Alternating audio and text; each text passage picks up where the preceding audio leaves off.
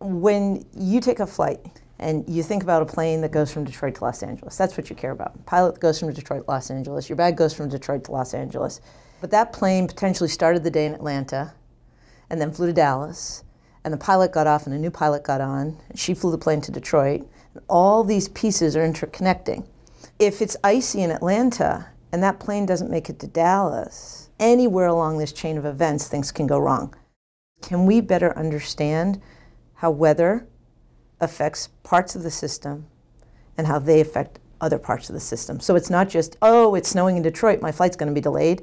It was raining and thunder in Atlanta 3 hours ago, and that is now starting to affect the flights out of Detroit.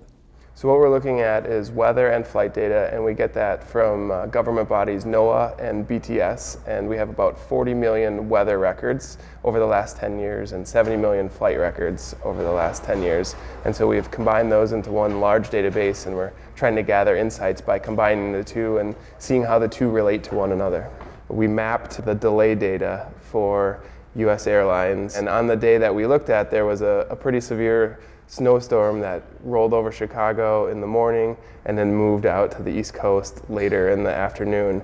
So from that, you were able to see how delays move across the US by airport and what the effects were on the system for that.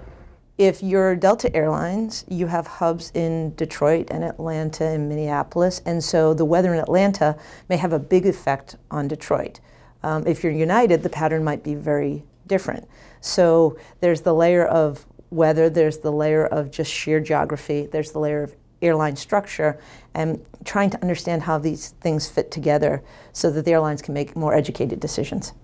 By the way, there are going to be more and more people flying, which means there's going to be more congestion, which means weather's going to have a bigger impact, because 10 years from now, the skies are just going to be that much more crowded, and so little disruptions can impact many, many, many more passengers. So I guess with our data, we're trying to quantify how these disruptions really affect airlines, but also more importantly, how they recover from them, how they can plan for different weather events in different seasons. Personally, I would try to take the first flight out and fly in the morning, especially when it's heavily congested throughout the holiday season. I would definitely look for non-stop flights, because chances are if you're connecting, you have more of a probability of being delayed due to bad weather.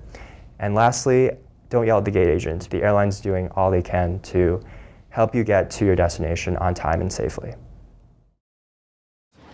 Working with data about travel patterns, University of Michigan researchers are creating a new mathematical model that may help slow down the spread of an epidemic. When an epidemic happens, how you're going to